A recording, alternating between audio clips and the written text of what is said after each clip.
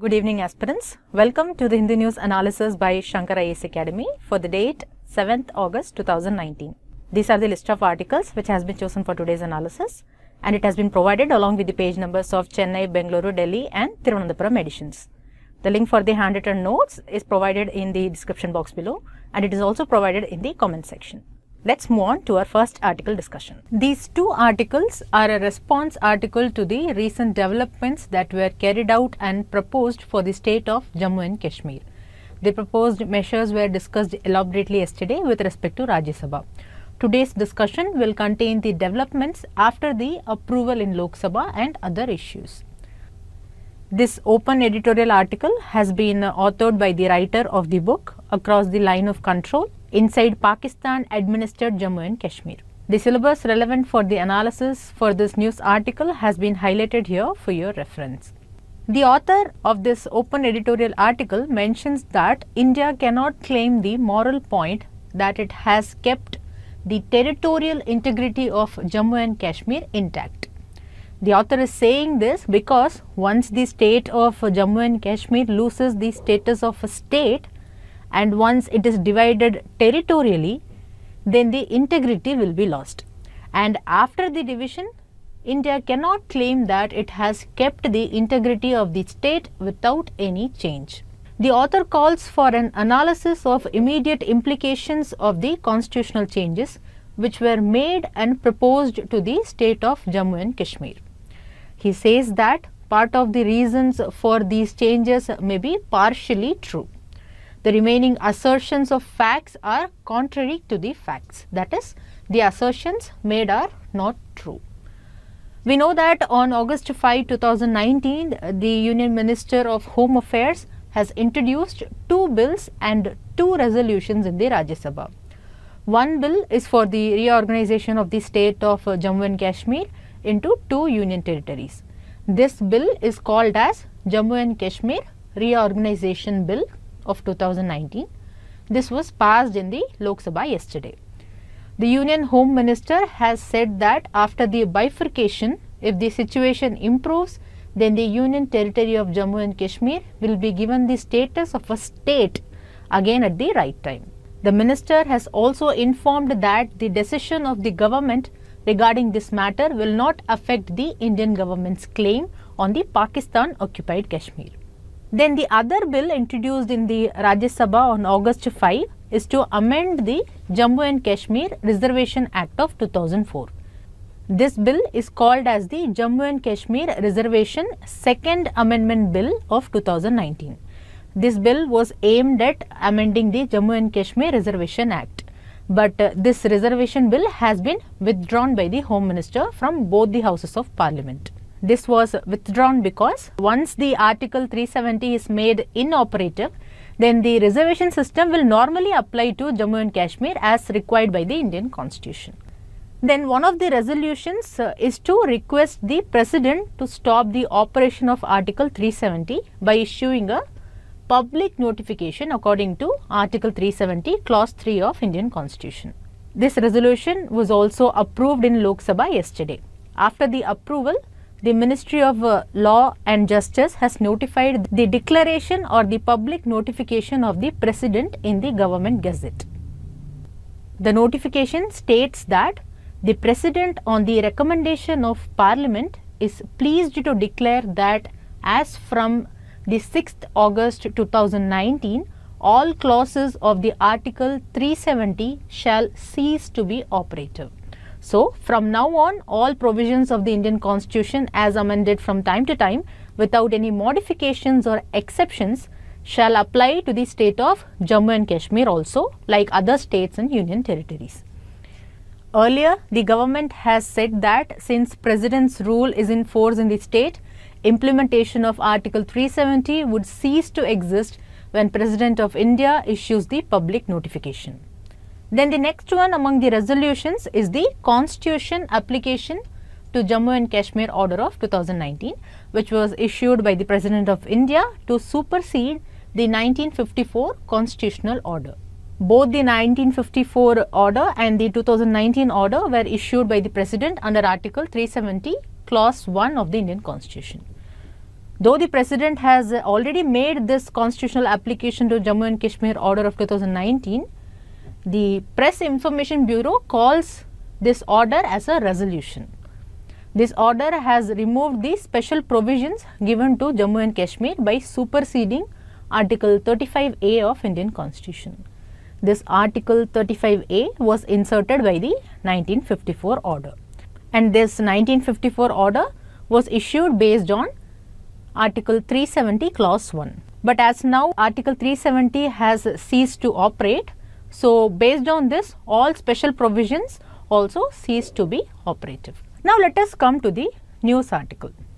Yesterday we saw that the reason for the proposal to divide the state of Jammu and Kashmir into two union territories is to tackle the internal security situation that was supported and fueled by cross-border terrorism. This reason is mentioned by the author as greater counter-terrorism preparedness. The author says that the division of Jammu and Kashmir will lead to greater counter-terrorism preparedness is questionable. The author adds that for the counter-terrorism or counter-insurgency strategy to work, there has to be efficient and apt human intelligence coming from the ground. His opinion is that just by changing the administrative and political setup, the government is expecting that it will get more intelligence to the security forces. According to this author, this expectation is unrealistic. Not only this, because of the unpopularity of the decision of the union government, the people in the Kashmir Valley will not be cooperative to the security apparatus of India. Here, the word unpopularity means the central government's decision was not liked by the people in the Kashmir Valley. This means that there may be disaffection or dissatisfaction in the Kashmir Valley. But whenever such dissatisfaction is there is a possibility of exploitation of the scenario by Pakistan. For example, the author mentions that in 1960s there was a maximum dilution of Article 370, and this situation was used by Pakistan by launching the Operation Gibraltar in August 1965. This Operation Gibraltar is the strategy of Pakistan to infiltrate its soldiers or some people into the Indian territory. This is to create insurgency and then to add the Jammu and Kashmir territory to Pakistan. Now, this was to manipulate the public opinion of Jammu and Kashmir by infiltration.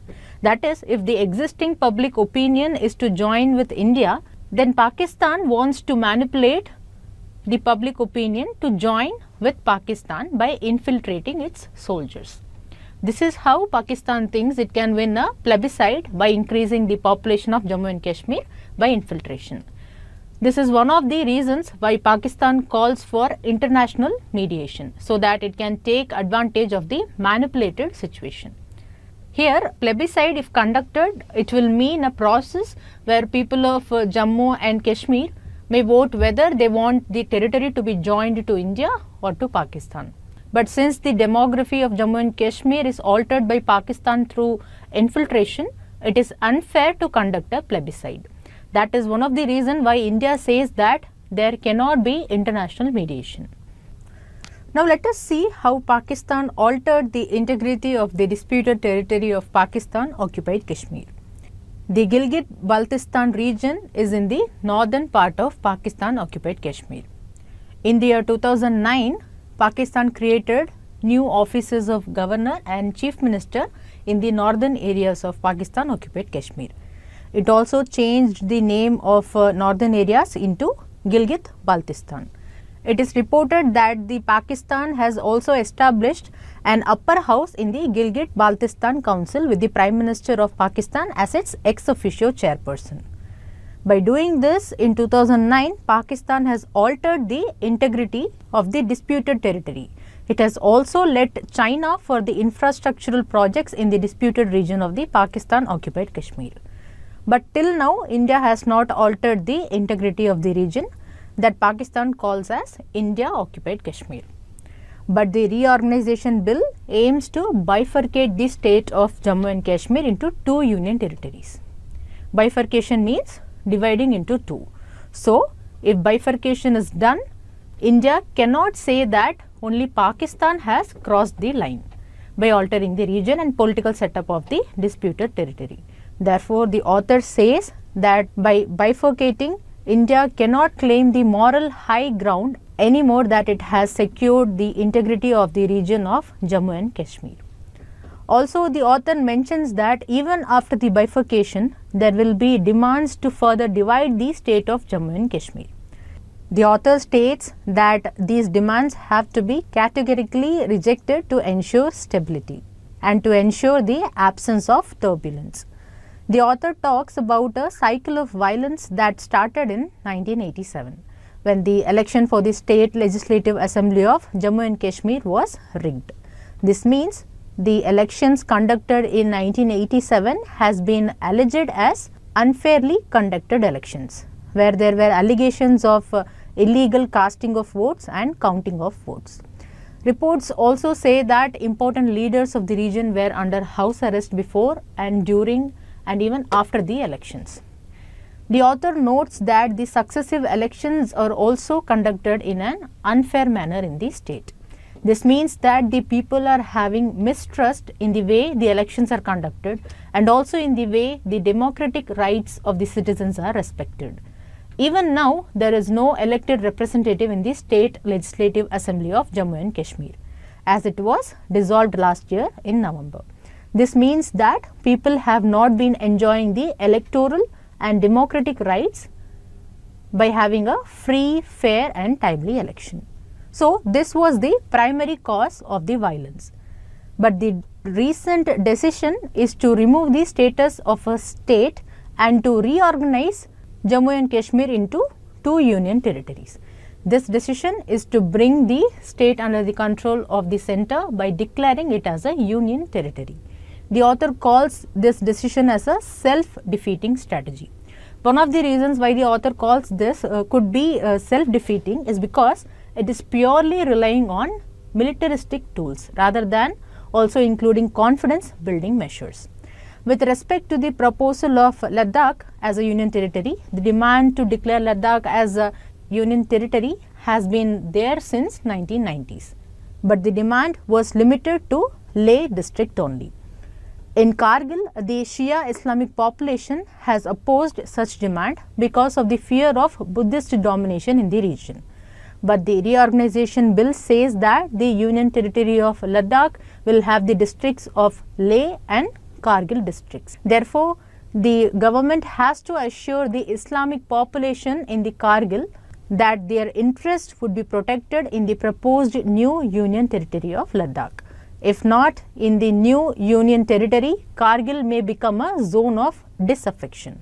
This zone can be used by Pakistan to test its luck. The author indirectly implies that this should not happen. Then the author asks the government to take steps to prevent polarization within the state on regional and religious lines because of the constitutional changes that are made and that were proposed. The claims made by the government regarding political reservation and development of the people belonging to the scheduled tribes is true. No credible steps have been taken in the State Legislative Assembly to provide the political reservation to the people belonging to the scheduled tribes as demanded by the Indian Constitution. The proposed constitutional changes will therefore enable Indian Constitution to apply to the region, and it will ensure the political participation of the people belonging to the scheduled tribes. This will make the state political structure more inclusive. The article mentions that the most of the people belonging to the scheduled tribes are in the tribes of Gujjars and Bakarwals. But what about the claims that were made regarding poverty? The author says that the Home Minister claims that the widespread poverty in the state as one of the reasons for the recent developments made to the state. The author mentions that only 10.35% of the state's population lives below the poverty line, but the national average is around 21%. Therefore, this information is presented by the author as one of the new facts on Kashmir. These new facts contradict the facts that were made by the Union Home Minister. That is why the article is titled as the new facts on the ground for Kashmir. Then one of the reasons mentioned for the removal of the special provisions is that those who are not permanent residents of the state cannot purchase land in Jammu and Kashmir. This means that there was a restriction on the land sale. But the author says that the successive state governments in the state have liberally given lands to non-state investors for lease on 99 years. This land lease is a new fact that has to be noted other than the reason about the land sale restriction that is widely reported in the sources of media. Some impediments have been removed by the recent constitutional changes now that any outsider can buy a land in the state of Jammu and Kashmir. This will lead to increased private investments only in the Jammu region. But for well-distributed growth and development in the overall region of Jammu and Kashmir, a long period of peace is required. Because of the change in the special status for Jammu and Kashmir, the children born to women who marry the citizens from outside Jammu and Kashmir can now inherit the property of the mother. Then the refugees, as most of them are persons belonging to the scheduled castes, have migrated from Sialkot to Jammu and Kashmir after partition. They will now be able to get citizenship, employment, and they can buy and own land, and they can now vote in the proposed union territory. The author finally mentions about the return of Kashmiri Pandits. On January 19 in the year 1990, it is reported that the Hindus living in the Kashmir Valley were asked to either leave the valley or to convert to Islam or die. Many Hindus from the Kashmir Valley have left their homes and other immovable properties. They have been waiting for a long time to return to their homes and land in the Kashmir Valley. This is expected to happen with the proposed changes to the state. But the author is saying that even now the security environment is not conducive for the return of the Kashmiri Hindus who were made to leave their homes. The author concludes that the country has to be better informed about the possible implications that may happen because of the recent developments. He asks the policy makers to arrive closer to the true and the unknown facts about the Jammu and Kashmir, and he also asks them to learn from the past to avoid unrealistic expectations. With this, we come to the end of this article discussion. The practice question displayed here will be discussed in the last session. Moving on to the next article discussion, which is about the comment of China on India's Kashmir move and the role of Afghanistan in Kashmir. The syllabus that can be linked to today's discussion is given here for your reference. The Jammu and Kashmir Reorganization Bill of 2019 has been passed in both the houses of Parliament. So, we can say that the decision of the central government to end special status to Jammu and Kashmir under Article 370 and under Article 35A, and also to make Jammu and Kashmir and Ladakh as two union territories has also been endorsed or passed. We have already discussed the domestic reasons for this move. Now, let us look at the international impacts of this move. In this discussion, we will be focusing on three countries in our neighborhood, namely China, Afghanistan and Pakistan. Following this move of the Indian government, the Chinese Foreign Ministry has said that the change of status of Ladakh was unacceptable to China. It also criticized the Indian move to end special status for Kashmir.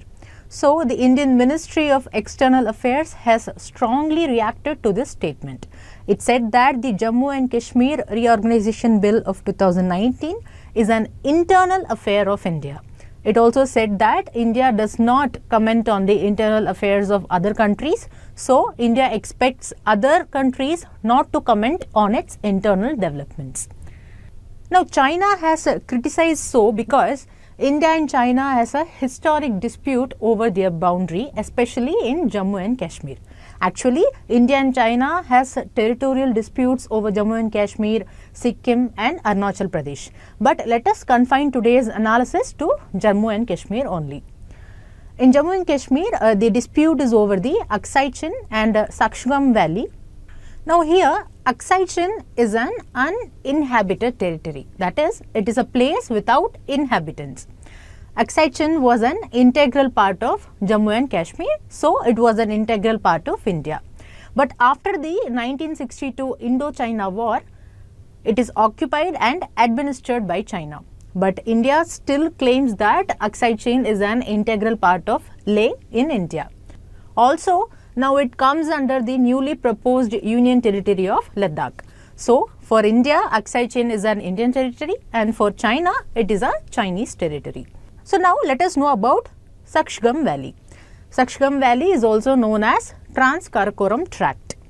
We know that the end result of India-Pakistan War of 1947 was the Pakistan-occupied Kashmir. This Shaksgam Valley was a part of Pakistan-occupied Kashmir. But in the 1963 agreement between China and Pakistan, Pakistan ceded or surrendered the Shaksgam Valley to China, as you can see in this picture. So, now Shaksgam Valley is under Chinese control, but the territory is claimed by Indian government. It is still not clear yet whether Shaksgam Valley and Aksai chain will be included in the newly proposed union territories of Jammu and Kashmir and Ladakh or not. Now, let us discuss the impact of geopolitical events in Afghanistan and Pakistan on Jammu and Kashmir. The US had deployed their troops to fight the Taliban in Afghanistan, but it was not successful. So, now USA is planning to withdraw their troops from Afghanistan as soon as possible. With this objective, the US Special Representative has been mediating between the Afghan government on one side and the Taliban and Pakistan on the other side. This mediation is called as the Doha negotiations. The recent negotiations were declared as progressive, and so the US representative has told that it would yield the expected results. If these negotiations are successful, then a US-Taliban peace agreement is expected.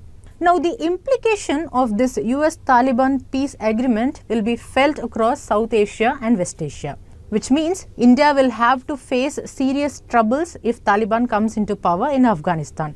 It is because Taliban is indirectly controlled by Pakistan. Now, a similar situation arose in the year 1988. At that time, the Soviet-Afghan war was going on, and the Geneva Accords, which were signed in the year 1988, resulted in the end of that war. So, the Soviet troops started withdrawing from Afghanistan. Hence, after this, the Mujahideens of Afghanistan largely controlled the Afghanistan. These Mujahideen fighters, who are now the Taliban, were effectively controlled by Pakistan. So, once the Afghan war ended, Pakistan diverted the arms, ammunitions and other resources secured for Taliban to Kashmir. This resulted in Kashmir insurgency, which reached its peak in the 1990s. Now, the news article says that a US-Taliban peace treaty is widely expected. So, this would further strengthen the Taliban, and hence it will also strengthen Pakistan. Also, this move indicates the American disinterest in the South Asia, as the American troops are withdrawing from Afghanistan and the America is going towards a US-Taliban peace treaty. If it happens, Taliban will have control over Afghanistan. So, this is also one of the reasons why Indian government went one step further to keep a firm grip on Kashmir by ending the special status of Jammu and Kashmir. With this, we have come to the end of these article discussions. The displayed practice question will be discussed in the last session. The next article discussion is based on Consumer Protection Bill of 2019. The syllabus with which the discussion can be linked has been provided here for your reference. The article states that Rajya Sabha has passed the Consumer Protection Bill of 2019. The bill aims to protect the rights of consumers by establishing authorities for timely and effective administration and settlement of consumers' dispute. This bill will replace the more than 3 decades old Consumer Protection Act of 1986. The Union Minister of Consumer Affairs, Food and Public Distribution has said that the new legislation would ease the overall process of consumer grievance redressal. The new bill will provide a better mechanism to dispose consumer complaints, that too in a speedy manner, and it will also help in the disposal of large number of pending cases in the consumer courts across the nation. So, who is a consumer? The bill defines a consumer as a person who buys any good or avails a service for a consideration. But it does not include a person who obtains a good for resale or a good or service for commercial purpose. It also covers transactions through all modes, including offline and online through electronic means, such as teleshopping, multi-level marketing or direct selling. So now let us see some of these salient features of this bill. Firstly, the bill provides for 6 consumer rights. The first right is to be protected against the marketing of goods, products or services which are hazardous to life and property.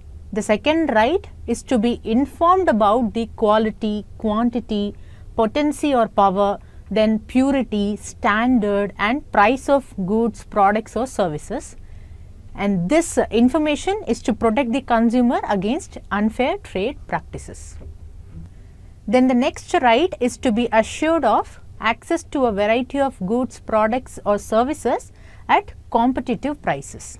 Then the right to be heard and to be assured that consumers' interests will receive due consideration at appropriate fora is also a consumer right under this bill.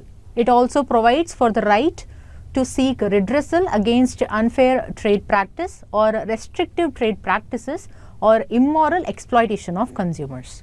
Then the final right is the right to consumer awareness. Now, along with these consumer rights, the bill also proposes for setting up of a Central Consumer Protection Authority or CCPA. It will be an executive agency to provide relief to a class of consumers.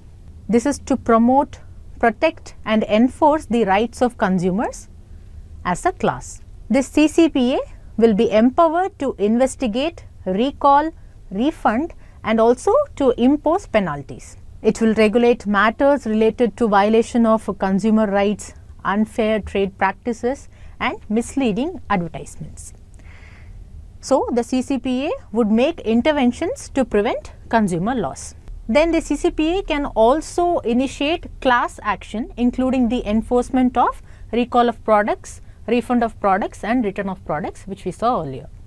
Here, class action means it is a type of civil lawsuit that is brought up by a group of people who are similarly situated, that is, they have been harmed in a similar way.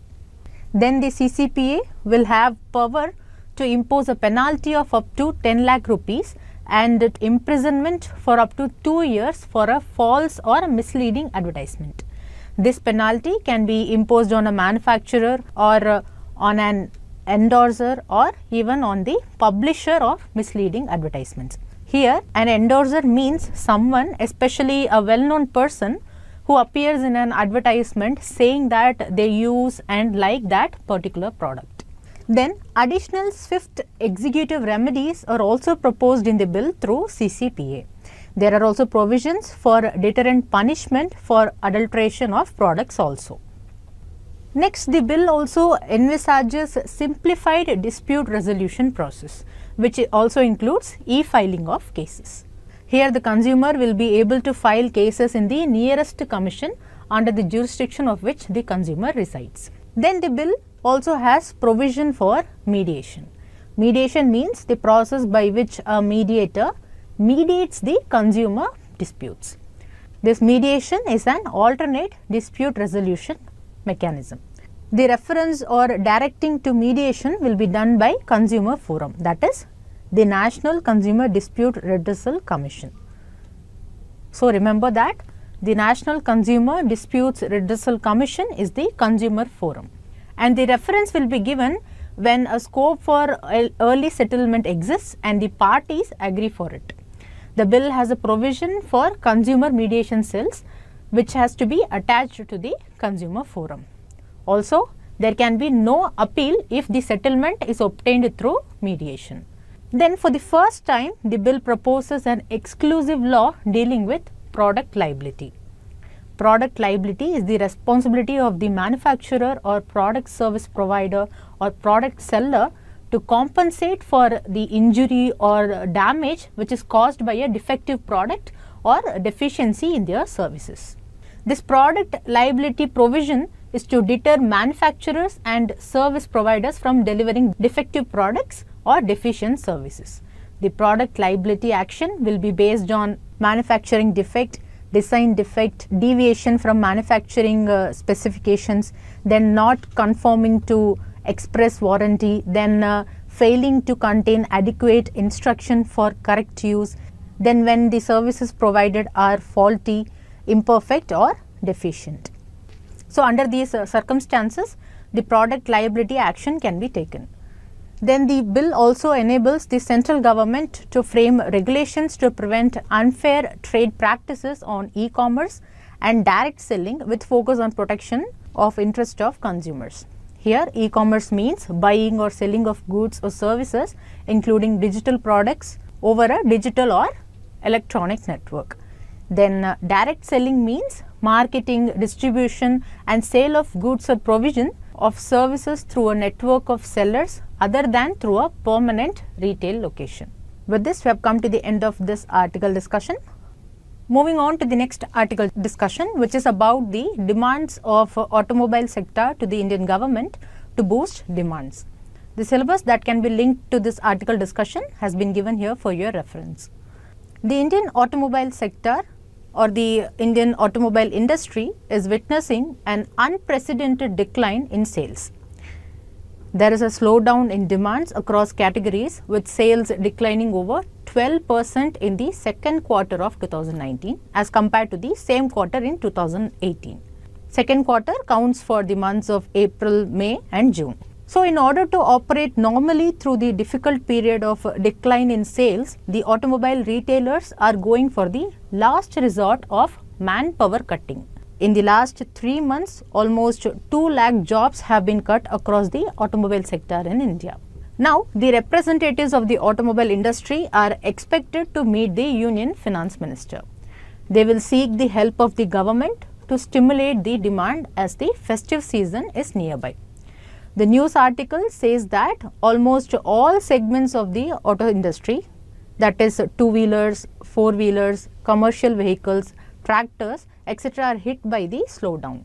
So, if the government takes some proactive measures, then the upcoming festive season could see a good demand. So, what are the important demands of the auto industry to the government? Firstly, the auto industry demands the reduction of GST.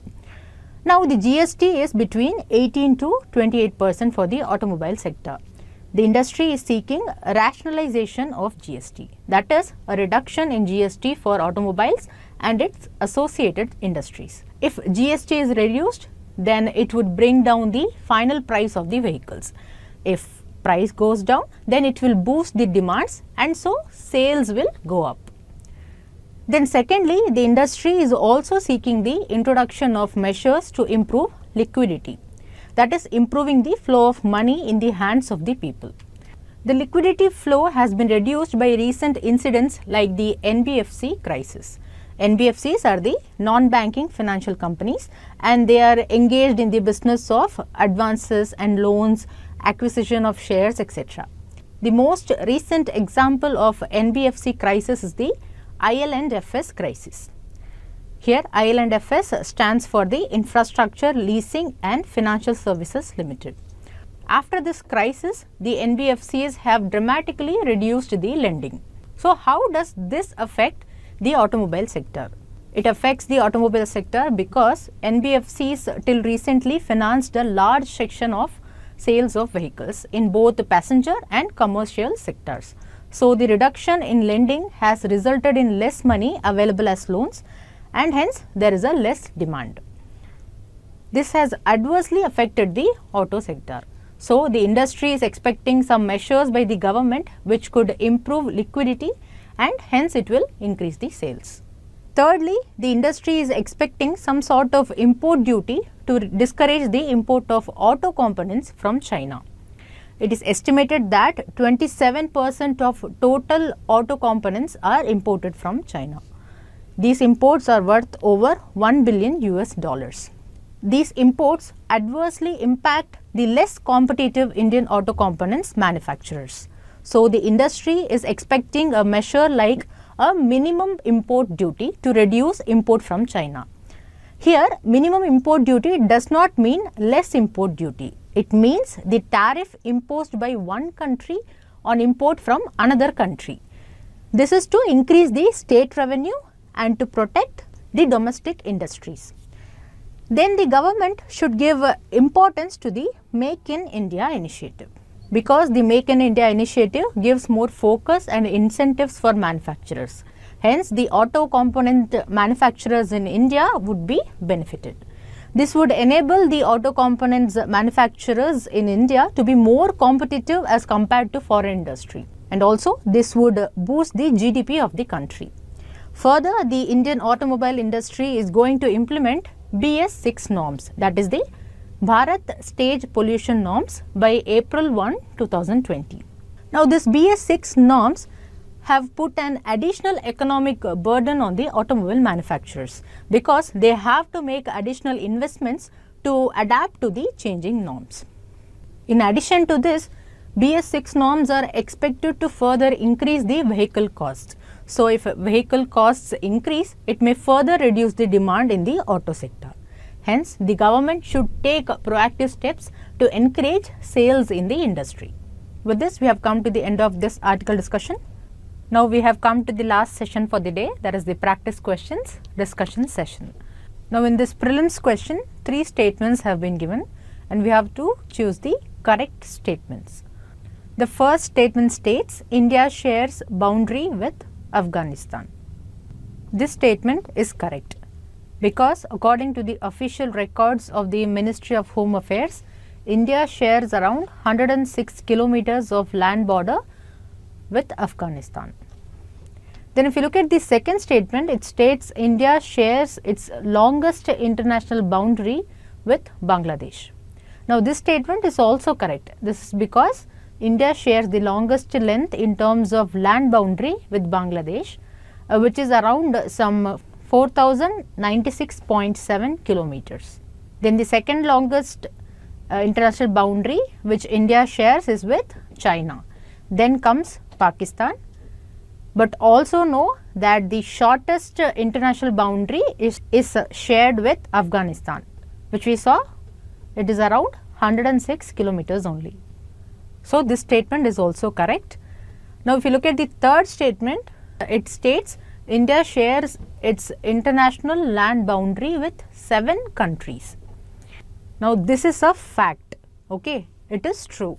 So, what are the 7 countries? We just now discussed about 4 countries. One is Bangladesh, then is China, then Pakistan, then Afghanistan. Then apart from this, we know that India shares borders with Nepal, then Myanmar, then Bhutan. So, there are 7 countries. So, this statement is also correct. Now, along with this, also know that India has around 15,106.7 kilometer of land border, and India has a coastline of 7,516.6 kilometer. Here, all the 3 statements are correct. Correct answer to this question is option D, 1, 2 and 3. Now, let us see one mains question based on GS paper 2. The question is discuss the various implications of the proposed reorganization of the state of Jammu and Kashmir. Now, for answering this question, you can mention that the reorganization has been proposed by the Jammu and Kashmir Reorganization Bill of 2019.